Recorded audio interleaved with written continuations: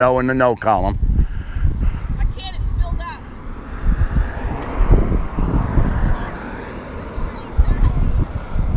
How are you? Good. Who are you folks? I'm going to send you over to Matt. Can we ask why you're set up on this driveway, please? How you doing, sir? Why are you set up here? Do you know that they're murdering babies like right in your backyard? No.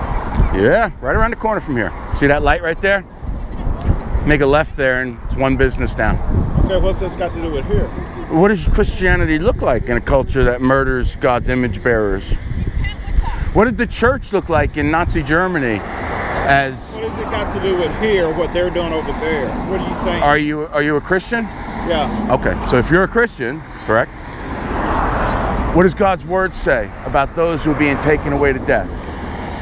Being led to the slaughter. What is you set up over there is my question. Oh, we were there yesterday, sir. So and we were there this morning and we're here now because it's the Christians who are at peace and at comfort with mass murder in their land.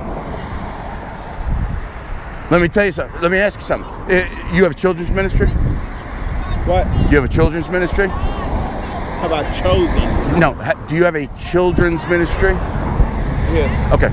So would your response be to somebody walking in and killing children in the children's ministry be the same as it is to all these children being murdered right around the corner from here? Is that one of those, sir?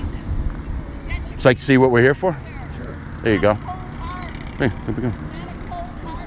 Watch your back. Watch your back. You know, we're asking people, what does their Christianity look like in a culture of mass murder?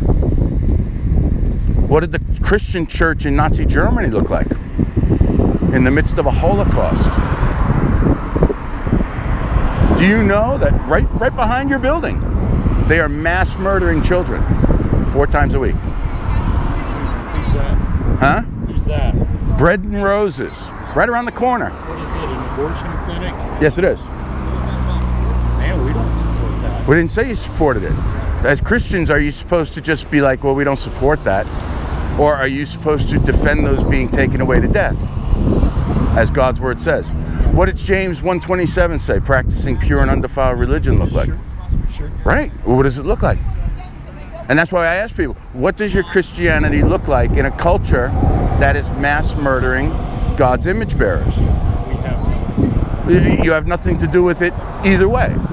You see, the truth of the matter is that most Christians today are what's called ageists. They're prejudiced against God's image bearers. And like I was trying to ask him, if they were coming in to kill the children in your children's ministry, would your reaction be the same as it is to them killing children right around the block? Because if it isn't, then there's a problem. Because then your Christianity isn't matching. It's putting value on some over others. God ordained the church. What's that? God ordained the church, Mm-hmm. and he said that we are to honor the government. And the government is the one that is to take care of the lawlessness. Brother, Okay. we have to say, come on. First off, that's not a very good interpretation of Romans 13 and Romans 11. That's an excuse to not do anything in the midst of a Holocaust, sir.